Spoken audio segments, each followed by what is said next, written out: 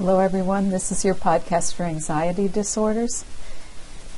And I want you to think back on a time when you perhaps had some pretty good anxiety going on. You were anxious about a test, you were anxious about performing a lab skill, you were anxious about some aspect in your life, or maybe you were just plain worried and couldn't put your finger on it. Well, we're going to talk about anxiety in the sense of anxiety that is disruptive to a person's life and disabling. So, get the slide switched here. What is anxiety?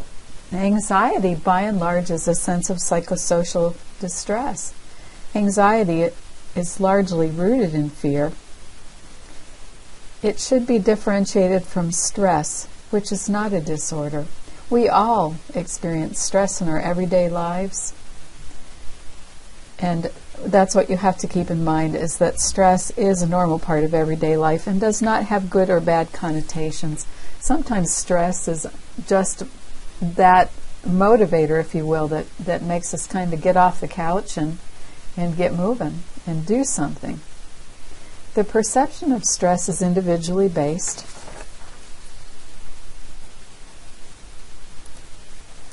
Some important distinctions. Anxiety is a feeling arising from a nonspecific cause. A lot of times when you feel anxious, you can't really put your finger on it. It's an uncomfortable feeling that occurs in response to being hurt or losing something valued. But it can be a feeling that arises from an ambiguous, unspecified cause that is disproportionate to the danger. When we look at anxiety disorders, and we'll talk about many different anxiety disorders, you can see that the characteristics are generalized, persistent anxiety with multiple physical symptoms, continuously for a month or more, characterized by emotions of intense terror and thoughts of impending doom. Anxiety disorders are described as exaggerated and disabling, and this type of anxiety presents a threat to basic needs of security and to self. How do we differentiate anxiety from fear? Fear is a feeling that arises from a concrete, real danger. To treat clients properly, and understand clients with anxiety disorders, it is important to understand the difference between anxiety and fear. We will assess our patient for anxiety, and the physical symptoms are those symptoms of fight or flight. In other words, these are the symptoms mediated by the sympathetic nervous system, or that adrenergic response. Heart rate and blood pressure increase. Blood flows to the muscles. Breathing rate increases. Perspiration increases. Saliva production decreases. Digestion decreases. The immune response decreases. Energy stored glycogen is released. You need energy to be able to run away from whatever it is you're running away from, maybe the Tyrannosaurus Rex. Your vision is more acute because your pupils are bigger, and your hearing is much more acute as well. So those are just some physical symptoms that we see with anxiety. When we look at cognitive symptoms, when you're very anxious, you have decreased concentration, you have difficulty thinking logically, and when you are those emotional symptoms, I guess, you might, if you're suffering from anxiety, you might feel irritable, you might have anger, maybe withdrawal, crying, nervous, or worried. So those are all some signs and symptoms when you're assessing for anxiety. The effects of anxiety. Anxiety can be mild, moderate, or severe, affecting cognitive, psychological, and physical function. Mild anxiety is seldom a problem. It's usually in response to some everyday, day-to-day living. And a mild anxiety will prepare you for action, sharpen your senses, increase motivation for productivity, increase your perceptual field. The person is more aware of their surroundings. Learning is enhanced and the person is functioning at an optimal level. As you can see on the slide, it says mild anxiety results in improved functioning. A lot of times, many of us need kind of that mild anxiety to just light a fire under us and get us motivated. But as you can see, as anxiety increases, people become less and less able to function. Moderate anxiety dulls perception. The perceptual field is diminished. The person is less alert to events in the environment. Attention span and ability to concentrate are decreased, but with direction, the person can still attend to his or her needs. Assistance with problem solving may be required. The person experiences increased muscle tension and restlessness. After moderate, we have severe anxiety. The perceptual field is greatly diminished. The person finds it hard to concentrate, has a limited attention span, has trouble completing even the simplest of tasks. Physical symptoms are intense: headache, palpitations, insomnia, emotional symptoms, confusion, dread, horror, very uncomfortable. Panic is the most intense anxiety. The person is unable to focus even on one detail. Misperception is present, and loss of contact with reality is often experienced. Person may experience hallucinations or delusions. The behavior may be wild and desperate or extreme withdrawal. Person displays ineffective functioning and communication. Feelings of terror, going crazy, losing control are common. Prolonged panic can lead to physical and emotional exhaustion and may be life-threatening. So let's talk a little bit about some anxiety disorders. What are they? Well, anxiety disorders are a group of conditions in which affected clients experience anxiety that they cannot dismiss. With these clients, coping mechanisms are ineffective and anxiety interferes with activities of daily living. When we need to intervene, and Mrs. F can't find her arrow, anxiety requiring intervention. Indicators of a need for intervention or treatment of anxiety include anxiety with the following characteristics: greater than expected intensity based on the context, prevents fulfillment of professional, personal, or social roles.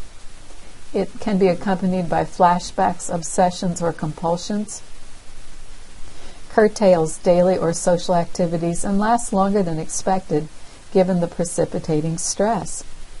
To effectively plan and provide treatment to people who are anxious, nurses need to carefully understand whether the anxiety is a transient, normative response to stress or a long-term response to a real or perceived threat that is negatively influencing the person's ability to function in their daily activities.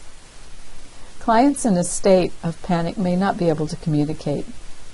Verbal behavior of those with moderate anxiety is commonly marked by frequent changes of topic, repetitive questioning, joking, wordiness, and blocking. Unrelieved anxiety causes physical and emotional problems, and people may use various adaptive or maladaptive coping mechanisms to try to manage it.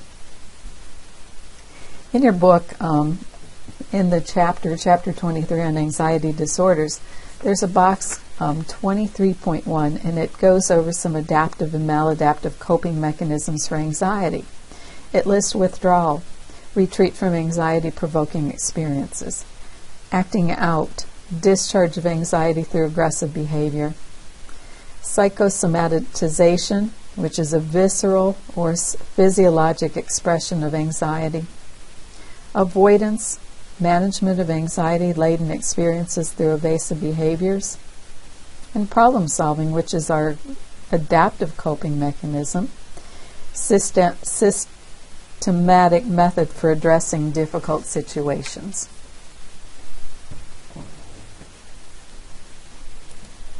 How do clients deal with anxiety?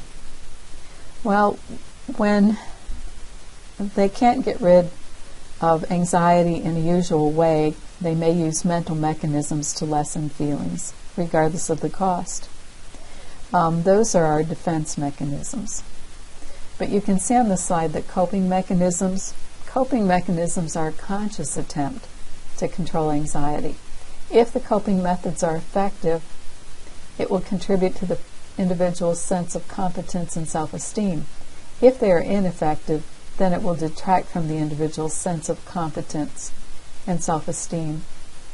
Again, defense mechanisms are those unconscious attempts to manage anxiety.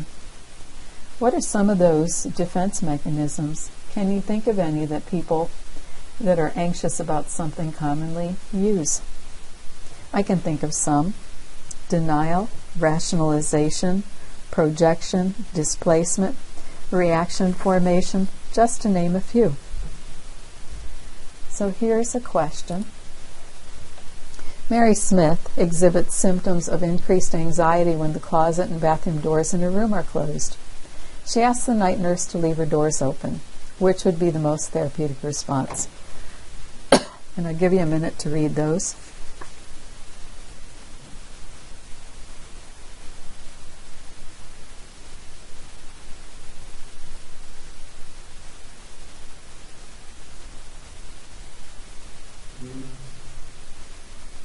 And if you chose D, you seem to be frightened, I will leave the doors open and stay with you a while. That is the correct response, because what you're doing is, first and foremost, you're acknowledging her feeling. And again, acknowledge feelings when you see test questions. If there's a choice that asks you to acknowledge feelings, that's typically the right response here in mental health nursing. We're going to look at several of the anxiety, obsessive, compulsive, and related disorders, which are under DSM-5. They're grouped together. Generalized anxiety disorder, panic disorder, obsessive compulsive disorder, body dysmorphic disorder, trichotillomania, anxiety disorder due to another medical condition, substance medication-induced anxiety disorder, stress disorders, PTSD is one example, there are others, and phobias, and we'll look at some different phobias: agoraphobia, social anxiety disorder, which we formerly called social phobia, and specific phobia or phobias. What you have to keep in mind when you're thinking about anxiety disorders is all behaviors are done to decrease anxiety. So what causes anxiety disorders? Well, what I guess I want you to know first and foremost is that anxiety disorders are prevalent in the most common occurring psychiatric disorder in adults, and it affects approximately 40 million Americans 18 years or older in any given year. So pretty many that it affects. Pediatric prevalence rates vary greatly, but approximately 20% of youth experience an anxiety disorder. It is likely that these anxiety disorders result from a combination of neurobiologic vulnerabilities, developmental stage, and psychosocial stress. When you're looking at neurobiologic vulnerabilities, they look at several things, like the hereditary predisposition, which contributes to the development of anxiety disorders, brain chemistry, and developmental factors. You look at psychosocial stress, and according to learning theorists, anxiety results from conditioning by which people develop an anxious response by linking a dangerous or fear-inducing event. For instance, they might have a dangerous or fear-inducing event like a house fire, linked with a neutral event, for instance, watching someone light a match, and that will be enough to put a person into a full-fledged anxiety attack, which perpetuates a vicious anxiety cycle just simply because a person lit a match. Cognitive theorists see anxiety as a manifestation of distorted thinking, perceptions and attitudes which overestimate the danger. Cognitive theorists also believe that many people with anxiety have an exaggerated need for approval and view even minor mistakes as catastrophes. First disorder we'll talk about, generalized anxiety disorder. This is characterized by these symptoms which happen on more days than not for 6 months or more. Excessive worry or anxiety about multiple issues which lingers 6 months or more. Interferes with daily life and relationships. Some of the symptoms we see: motor tension, autonomic hyperactivity, apprehensive expectation, hypervigilance for potential threats, impatience, irritability, feeling on edge, feeling tense, feeling distracted. Panic disorders are characterized often by panic attacks. Unpredictable onset, they're intense. Person is very apprehensive, has a lot of fear, terror, and impending doom. It's the highest level of anxiety and characterized by disorganized thinking, feelings of terror, and helplessness. It's often associated with particular situations. Signs and symptoms of a panic attack are those physiologic reactions: chest pain, choking or smothering sensations, dizziness, dyspnea, fainting, hot and cold flashes, palpitations, paresthesias, where you get the numbness and tingling in your hands and feet, sweating, and vertigo. Clients may also report feelings of depersonalization or derealization, fears of dying or going crazy, or uncontrollable behaviors. In the case of depersonalization, the individual may feel detached from his or her entire being.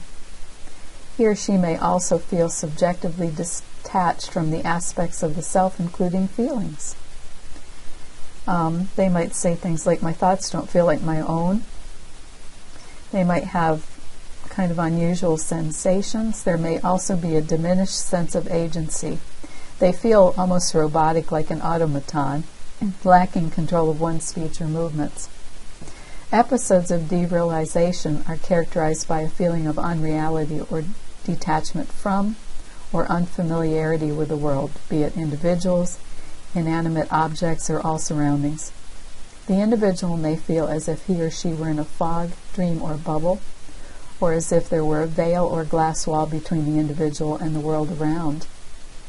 Surroundings may be experienced as artificial, colorless, or lifeless. Derealization is commonly accompanied by subjective visual distortions such as blurriness, heightened acuity, widened or narrowed visual field, two-dimensionality or flatness, or altered distance or size of objects. So a lot of different signs there.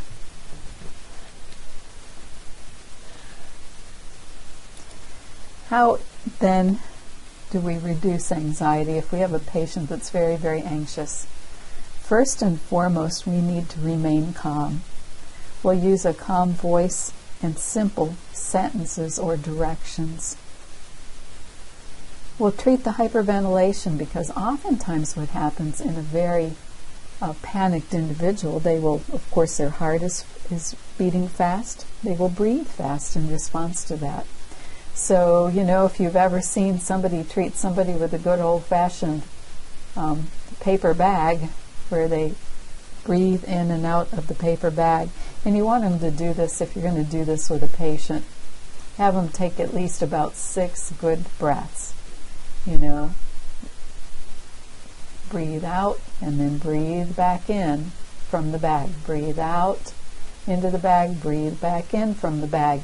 And what you're doing is you're actually increasing CO2, thus slowing the respirations down.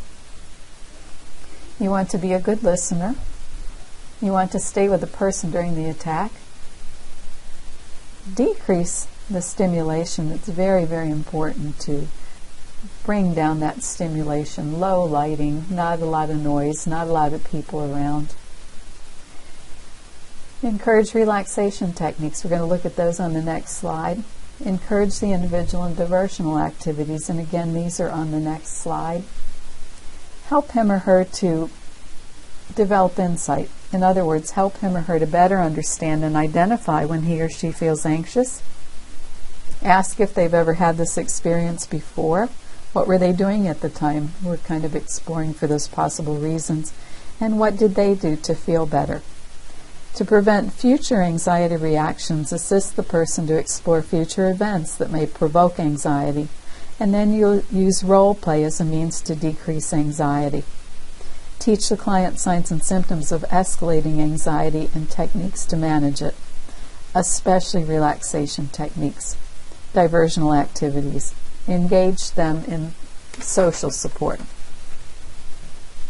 So here's a slide for you, stress reduction methods, and it's just a good overall recap of some of the things that we've talked about.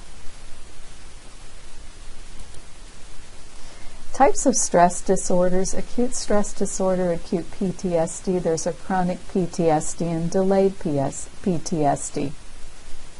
Stress disorders are similar in that they result from exposure to a severe or extraordinary stressor. Acute stress disorder occurs after exposure to extreme trauma, typically. Can be a combat situation, a rape situation, a physical assault, a near-death experience, perhaps witnessing a murder.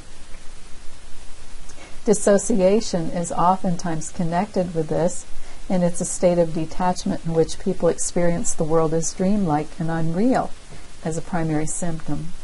Can be accompanied by dissociative amnesia, and typically that is characterized by poor memories of specific events surrounding the trauma, and it resolves typically within 2 to 28 days after the trauma.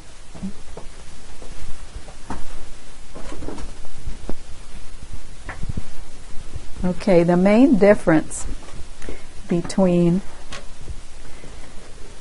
acute stress disorder and PTSD is that the PTSD lasts a lot longer, and remember, it can be acute, it can be chronic, it can be delayed. It's a pattern of psychological symptoms brought on by the experience of a highly traumatic event. It was first identified in Vietnam vets, soldiers, doctors, nurses alike. And it's now identified in numerous survivors of other traumatic situations. It's characterized by flashbacks. So the first thing that happens is the person will relive the nightmare. They'll have intrusive thoughts or obsessive rumination. And often flashbacks are a way of being in the event again and can be triggered by a seemingly neutral stimulus. They tend to insulate themselves from their emotions and feelings. This is like a psychic numbing. Remember that this trauma involves a wide range of feelings: fear, panic, guilt, anger, physical and emotional pain. After the event, the individual isolates him or herself to protect him or herself from further hurt. It's often accompanied by anxiety and depression, and along with anxiety and depression often comes suicidal ideation, and substance abuse is common. It's used to handle conflict or difficulty sleeping. They try to self-medicate to feel better. Impaired role and social functioning may occur, as well as interference with occupational and recreational functioning. So just to kind of recap that list: isolation, re-experiences of trauma, sleep problems, hypervigilance, a rage that is unexplainable, depression, survivor guilt, memory impairment, and substance addictions. So how do we work with a client that has PTSD? We want to assist the client to gain an understanding that others validate the traumatic nature of the event. The client needs to gain control of thoughts, feelings, and behaviors, and we need to assess the symptoms. The client will strive to psychologically separate from the event and look more into the future. To reach these goals, assist the client to utilize support systems available, assist the client to move from the negative label to the positive use of crisis, and desensitize the client from traumatic images. Now, there are many therapies, cognitive behavioral therapies, that do work, but they found particularly with vets, it's called eye movement desensitization and reprocessing. And if you're very interested in that, hearing about that technique, you can go into this link and it will be explained to you. It's pretty interesting stuff. It's kind of one of those that was developed as really a quick therapy that could be used for soldiers that have experienced combat and so on. Next thing we'll talk about are phobias. And there are 4 features common in all phobic disorders: unreasonable behavioral response, persistent fears, avoidance behavior, disabling behavior. With all phobic disorders, there's a fear of losing control. Do any of you have phobias? I'll share mine. I have a fear of heights.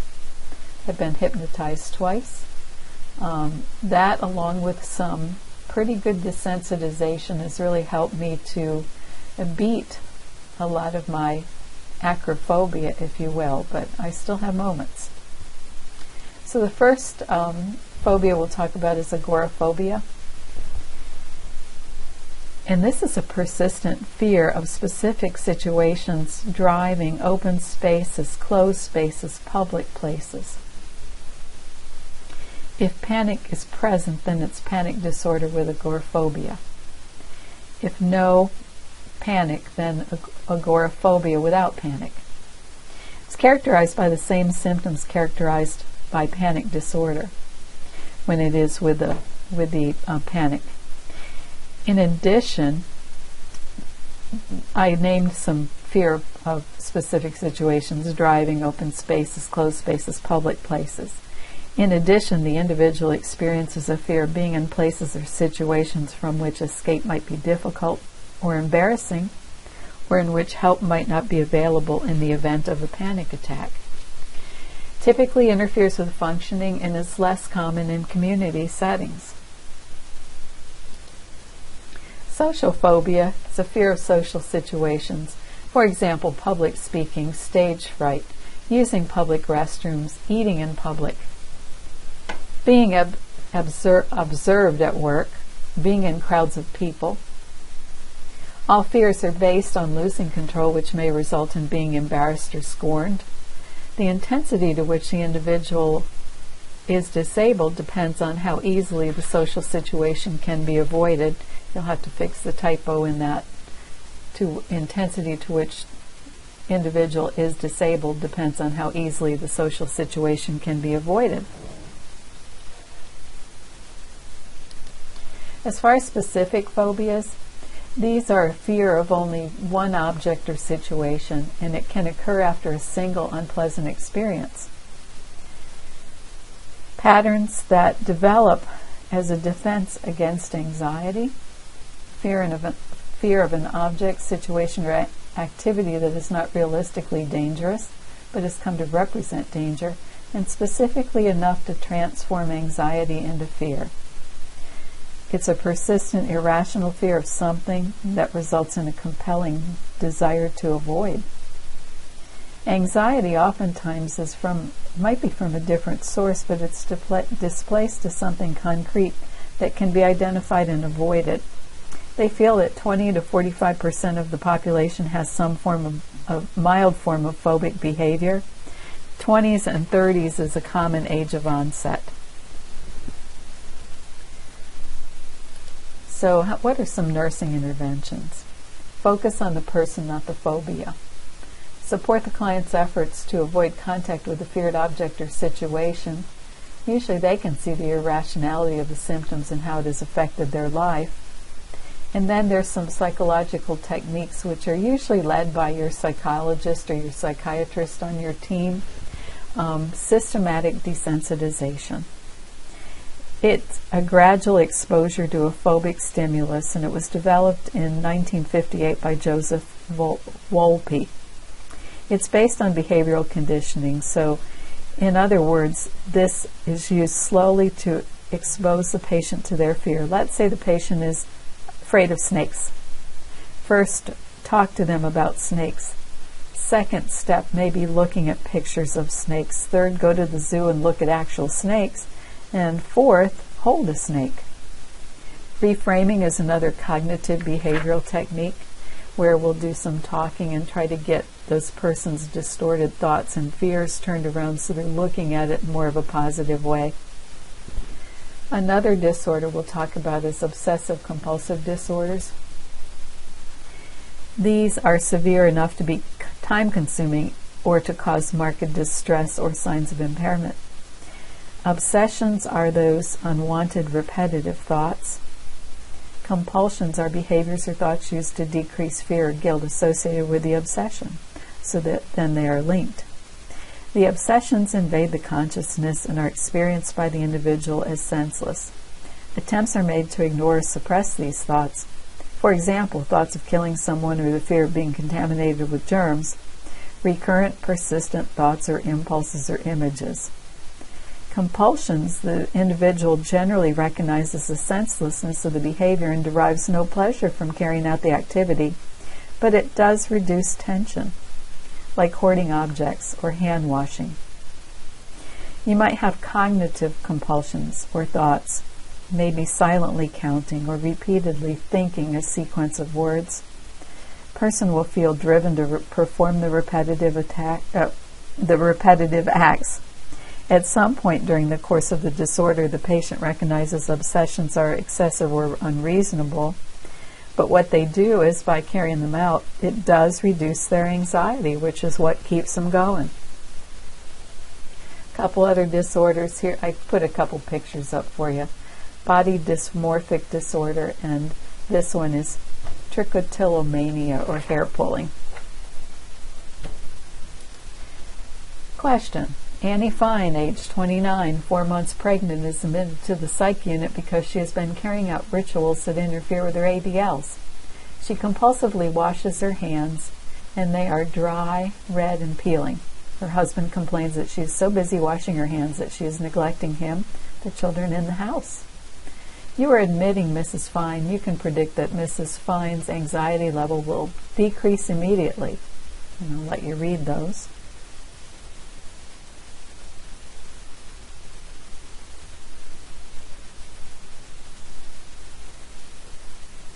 And if you chose D, that is the correct response. Her anxiety will decrease when she does the compulsive behavior.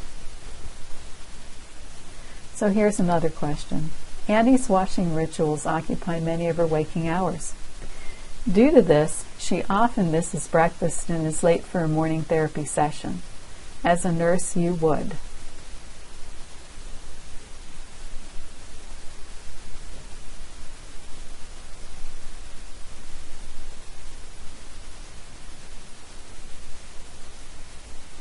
And if you chose B, that is the correct response.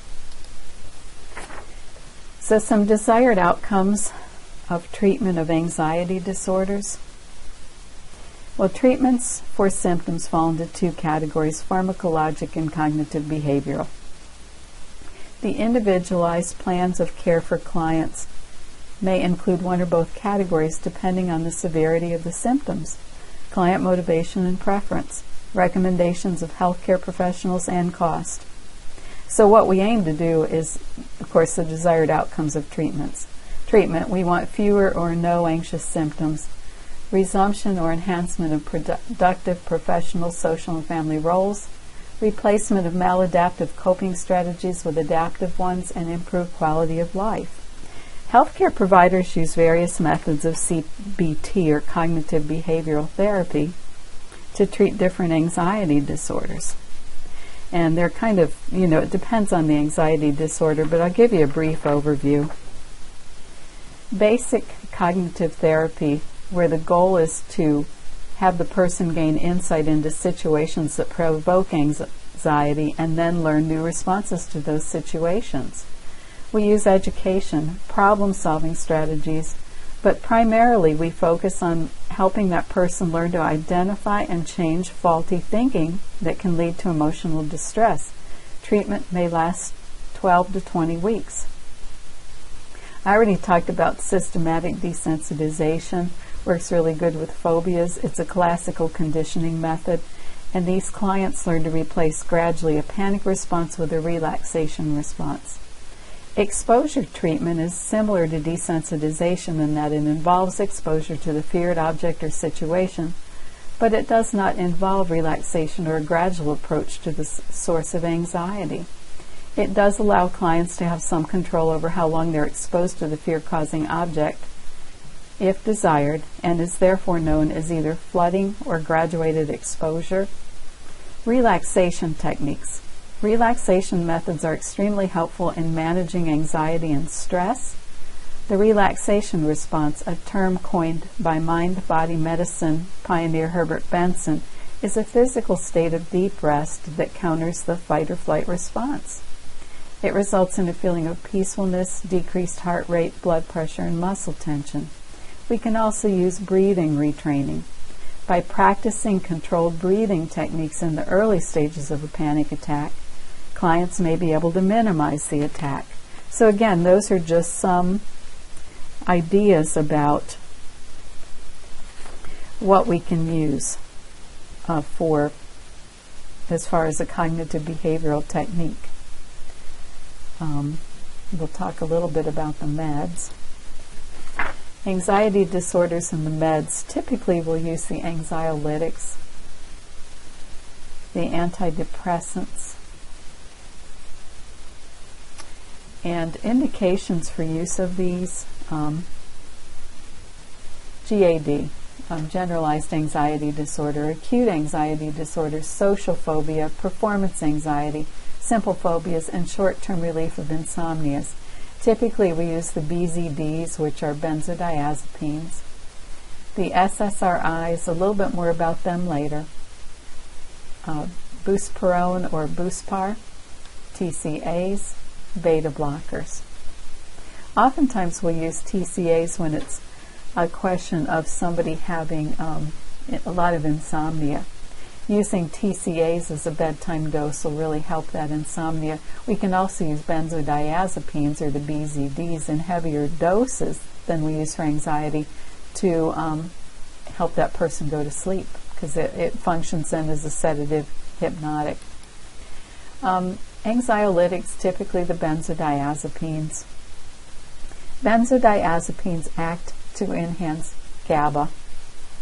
And if you have studied GABA or know a little bit about it, this is an inhibitory neurotransmitter that, if you think in terms of the phrase slow down, settle down, this helps the person slow down and settle down when you enhance GABA. So again, the anxiolytics, particularly the benzodiazepines, will enhance GABA.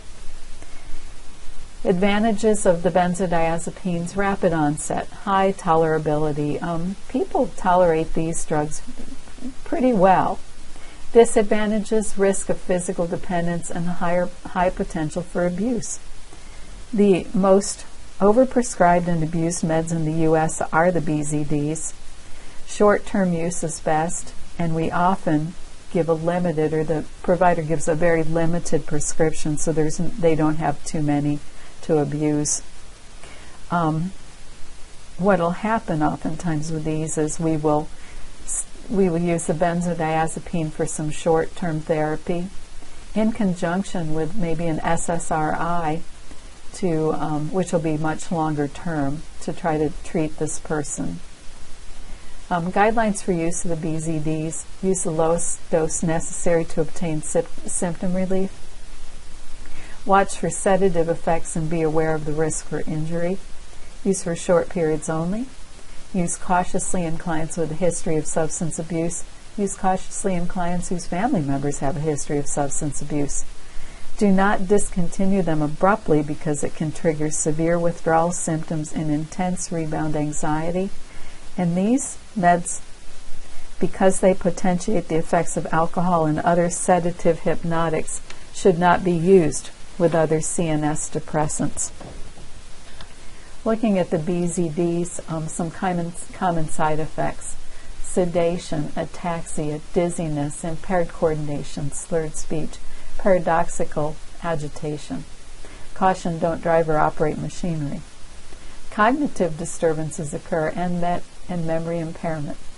And these two side effects can delay a client's positive engagement and response to CBT. So they don't like to use a lot of them in the clinical setting. Buspirone or Buspar is a non-BZD. It does not produce tolerance. It is not addictive. It is non-sedating, although it can cause a little drowsiness. It requires 1 to 2 weeks before it produces anti-anxiety effects. Maximal effects may not be evident till about week 6 of therapy. It's commonly used for general anxiety disorder, and common side effects: nausea, dizziness, headache, insomnia, agitation, dysphoria. And dysphoria is that kind of state of distress and unease, and it actually, buspirone can increase the risk of suicide.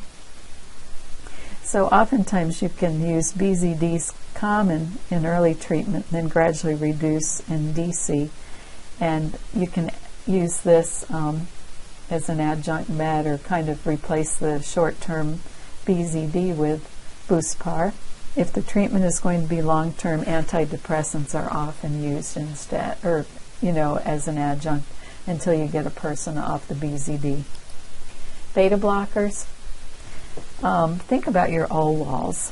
These, the example here is propranolol, and that's a commonly used one because it affects the physical manifestations of anxiety.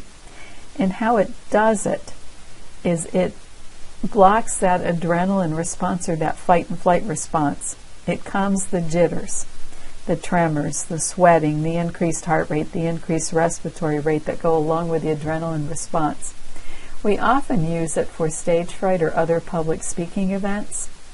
Side effects: bradycardia and hypotension, depression, and nightmares. Do not discontinue abruptly.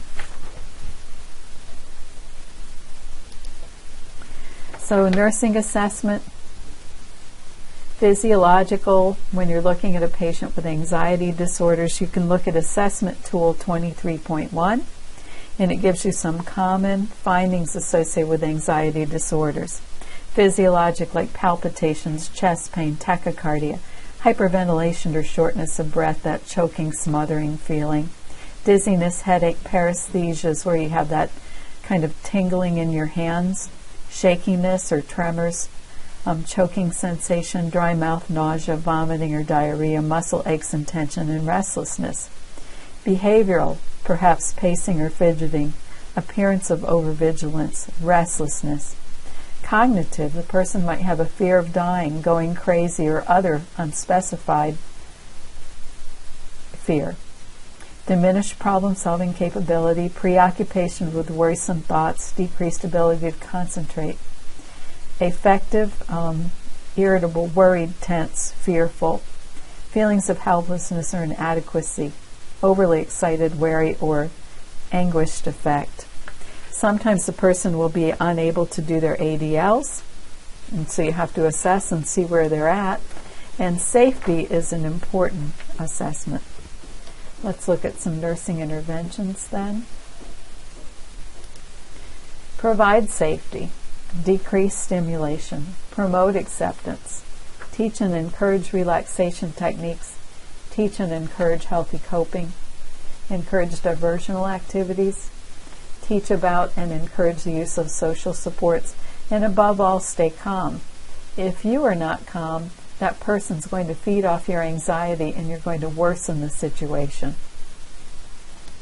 Some NANDA diagnoses for anxiety: anxiety related to perceived threat or loss, ineffective coping related to inadequate individual resources, ineffective breathing pattern related to hyperventilation related to severe anxiety. So these are just some things that, or some nursing diagnoses we can use for the anxious patient. There are more. And desired outcomes of treatment. Outcomes that indicate improvement include: the client identifies and uses adaptive coping strategies that are congruent with personal values. The client demonstrates one or more relaxation techniques. The client reports decreased incidence or intensity of anxiety or panic attacks. The client uses deep breathing exercises to prevent and manage anxiety and panic attacks. The client uses problem-solving techniques to help manage difficult situations. And that's the end of your podcast for anxiety disorders.